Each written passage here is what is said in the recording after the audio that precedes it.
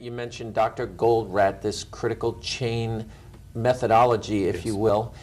The whole focus is pick the greatest constraint. It's called theory of constraints.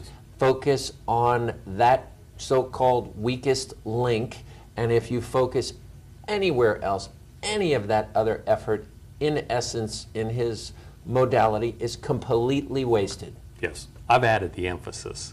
He knows it's wasted.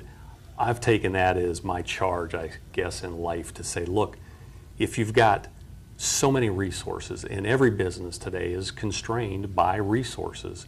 If you could afford 19 PhDs, you'd have them on staff. You can't. So how do you run your business based on the fact you have finite or limited resources? And that's what Throughput, my company's all about. Focusing on that weakest link. Let's take the one PhD that you can afford.